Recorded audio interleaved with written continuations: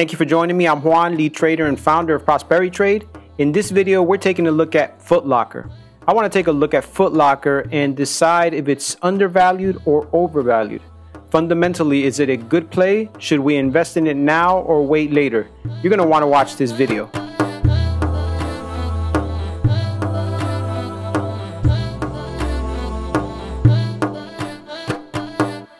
Before we start talking about Facebook, let's take a look at our portfolio. Let's talk about the stocks that we've already called out, that we suggested, that we've already invested in, and see how they're doing. So the first one on the list is Intel. Intel recently had some earnings come out. They did decent in their earnings, but I think because they predicted that they were going to have less revenue in the next few years, next cash in the next few years, that it kind of scared away analysts. And on top of that, AMD is extremely strong and taking a lot of the market share. I'm still holding my position in Intel. I think that they do have some things coming down the line, and they have enough cash to reinvest in themselves and become more competitive with AMD. So Intel is still a hold. Best Buy has done great since our call. It's been up 14%. And it's about $8 away from my DCF valuation. If you look on the right, we have here the DCF valuation. It's about $8 away from that. Valley took a dive a little bit, took a dump, but Valley dropped a little bit, but it's still up 0.7% since the time I made the video. And my target value is still $22. This company is great for dividend. So I'm still holding. I recently received dividend a couple of weeks ago, and it was extremely generous. It came out to about $1.70, $1.80 something, I think, per share. So it was a nice dividend, and it would make up for any loss of any drop in price. Facebook took a big drop. I was up on Facebook a lot more, and it recently dropped. In the after hours, it went back up with their revenue, with their quarterly report. So that's still a hold. I'm still holding long term. I feel like it does have a DCF valuation of 417. And the only thing that would change if the whistleblowers and some of the accusations, if that continues to affect the price, I may have to relook at it. Alibaba was a great play, got in at 139, up 26%. DCF valuation is 229. Tencent, 57, it's at 65, it's up 12%. DCF valuation, 66. And Lazy Boy, $32.67 was the initial price. It's at 34, so it's up over 5%, and my valuation is $40. But I'm going to keep a close eye on it. If it gets to 37, I may just close it out. A quick look at growth stocks. So the growth stocks are up quite a bit. Senseonics, I'm going to have a video on that soon. And I'm just waiting for their 365-day approval. They should be getting it soon. If that happens, it's going to send this stock spiking even more, but we're still up 20%. MP is a great indirect EV play, up 8%, close to the target value, about $8 off the target value. Palantir is still good. Gold is a hedge play. SMTI is about $13 away from DCF valuation. DNMR is down 35%.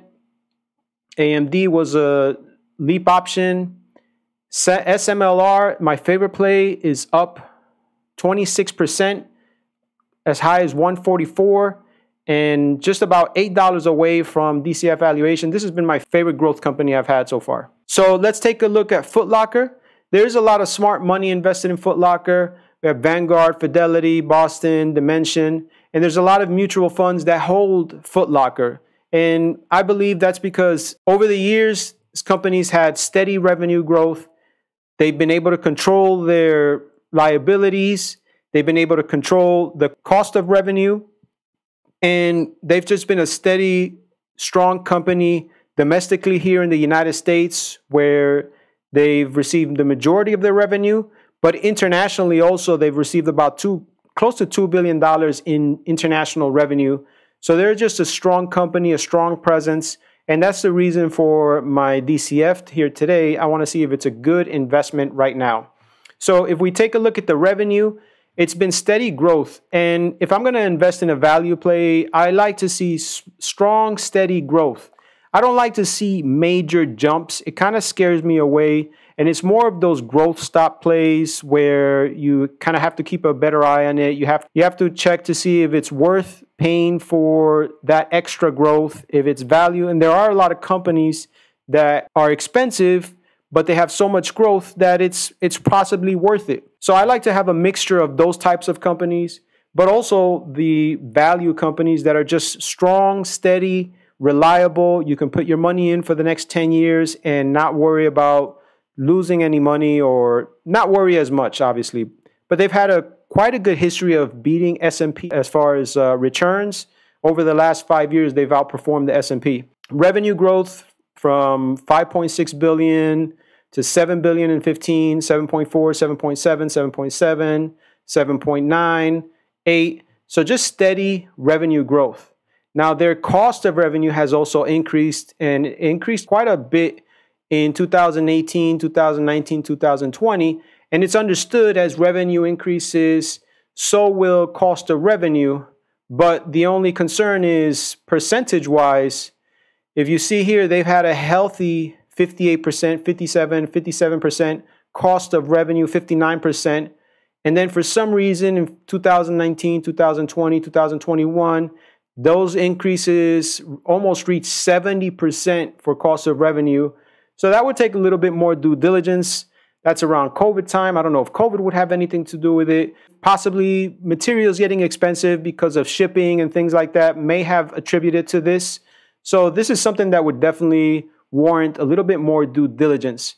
So a Warren Buffett type stock, he likes to see steady cost of revenue. He likes to see stability, just predictable patterns. He doesn't like to see major jumps and major drops. So it's something that deserves more due diligence. We look at their selling, general, and admin expenses. It's been steady. It's actually been decreasing. So their operating income has also been decreasing, and it's obviously due to the cost of revenue increasing. One great thing about this company, they are buying back shares. So we have here in 2012, they had 154 million. 2015, 146, February 2019, 116, and February 2020, 109, 105. So they've consistently bought back a lot of their share. In some of my other videos, I talk about free cash flow and how important free cash flow is, because with free cash flow, you can pay down debt, you can buy back shares, you can pay dividends, you can reinvest, you can make acquisitions. So they've used their free cash flow to buy back shares. And what that means for you as the investor, as you hold whatever amount of shares that you have, your percentage of ownership in that company is going to increase because there's less shares circulating. And that's going to help your bottom line. That's going to help your returns at the end. So they do have dividend. Last year in 2020, they paid $1.52. So that's excellent. So that's good to see. And they have enough free cash flow to pay their dividend. But we'll look at that in a minute. And we recently did a video on balance sheet. If you're interested in that, you can click the link above. So their balance sheet, their cash and equivalent, steady under 900 mil, under 900 mil. And they had a little spike between 2015 and 2017. Then just back to their average under 900 mil in cash and equivalents. Total assets, 7 billion, and total liabilities, 4 billion. You see here their employees went from 26,000, 32,000, 32,175, 32,400, 33,294, 33,522. So that's something you like to see, especially in the retail business where it's so competitive. They're in a sector with their sneakers and their gear where it's extremely expensive, where companies like Nike and Adidas are also getting in the e-commerce sales. So there's less opportunity for storefront companies. You know, it's extremely competitive. So it's good to see that their revenue growth has kept increasing, that they have control of their debt, they're buying back shares, hiring more employees. It's all good signs for a retail company. Okay, so if we go to Yahoo Finance, we can see their cash flow. Go back to 2015. They had 522 million of cash flow, 517, 550, 539, 594, 509, then a big jump here, 903, 2021. Their cash flow has been steady. It hasn't been decreasing drastically, and it hasn't been increasing. So it's something I like to see. They did have a little bit of drop here from 594 million to 509, and that can possibly be due to COVID.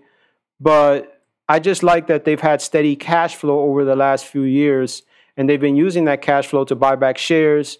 And hopefully they'll keep that positive amount of cash flow. They had a big jump in 2021, again, possibly due to COVID reopening. A lot of people want to get out and go shopping. And if we see here over the last few quarters, they've blew out a lot of the estimates for earnings by quite a bit. So I expect the next earnings, November 18th, that they're going to continue to beat the estimated earnings. And their estimated earnings are $1.34. I expect them to beat earnings again. Okay, so looking at their trends for store closures, I went back to 2016, and they've closed 33 stores and opened 10. If we go to 2017, they closed 42 stores and opened 4 in the US. In 2018, they closed 26 stores and opened 2 stores. In 2019, in the US, they closed 29 stores and opened 10 stores. In 2020, they closed 40 stores and opened up 21 stores. 2020, they had 867 stores. 2019, 886. 2018, 910. 948 in 2017. 971 in 16. That is a trend that kind of concerns me, but I don't know if we can, I would have to take a closer look and kind of compare those store closures, because they haven't had a major drop in revenue. So maybe that's why their cost of sales changed. Their e-commerce net sales spiked up in 2020 quite a bit. So maybe this is making up for some of those store closures. Okay, so for my DCF evaluation, I had here their base case growth rate close to about a 2% average growth rate, and discount rate is a little bit up, and that'll hopefully make up for any inflation. And we go off of their 2021 cash flow, which was $903 million, and we're just expecting steady growth over the next few years of 2%. If we go off of their past, this wouldn't be as accurate. Their base case scenario, if I'm not too confident on the base case, definitely not going to be confident on the best case. Best case scenario is that they continue to grow the way they've grown the last years, which I don't think so. I think that they had their spike this year, a free cash flow spike, $900 million. I think it was because of reopening. I think we'll have a bigger drop next year and the year after that, and then they'll get back to their average free cash flow. So this 68.70, which is the worst case scenario, but I think the more realistic, the reason it's the worst case scenario because we're expecting them to go from 900 million and have just a major drop. You know, if it drops back down to 700 million, 600 million, that's an over a 20+ % drop in free cash flow. But just like we looked at their free cash flow in their past, they were averaging between 500 and just about 600 million as their average every year, with the exception of the reopening of COVID. So I think it's going to get back to the average, and I would say their free cash flow value would be about $68. So I did another DCF that I have on another sheet of paper, and where I took into account revenue growth. And it was just a more detailed tier 2 DCF that I've shown in the past, and I've averaged out both prices to give me about $58 of DCF value for this stock. This stock is currently trading at $48. So is it a buy? It's not a buy for me just now, but I would like to see what the market does in a few months. There's some concerns that inflation is going to increase over the next few months, possibly after January. They're saying here about 53% of experts think that the market will fall 10% sometime in the next year, but maybe not right away. Around 33% believe that a correction is overdue and could happen anytime over the next 6 months. But they've been saying this for quite a bit. I do like the company. I do think that as far as their return in investments, they're just under retail average and return on equity. I like this company. I think if you buy it now, if you feel comfortable buying it, then just don't worry about the market, the overall market, if it's going to drop or go up. Just be comfortable and hold it for the next few years. Again, like it seems like they're a good value. Even when I look at their enterprise value to sales, theirs is 0.81. Their retail average is at about 0.93. So overall, it's a good company. It's a strong company. They've had strong revenue growth. They've been able to survive during COVID. They've been able to survive during Amazon, during the e-commerce phase. I still think that people are always going to want to get sneakers at the store. This company's been surviving. You see, they seem to be undervalued. They seem to have still a lot of potential for growth. If you invest in it now, I wouldn't blame you. I would just say because of all the fear, if you increase inflation just by a little bit, it's going to affect the DCF value of companies. It's going to affect companies that aren't expected to be profitable for the next 10, 15 years, that have those long DCFs. Those companies will get hit the hardest. I think Footlocker and these companies, because they've been so established, they're not going to get hit as hard. They'll be a little bit safer. I would feel more comfortable waiting till after December, January, see what happens with the macro of the market. And if it's still at a good value, then I'm definitely going to put it in my portfolio. For me right now, it's a hold, wait, and see. It's a great company. If you do invest in it, I couldn't blame you, but I'm going to wait just a few more months, reevaluate it, and check to see where the price is in the next few months, or if anything's changed fundamentally. Okay? Thank you for joining me. That was my video. Please don't forget to subscribe, comment, and like, and see you on the next video.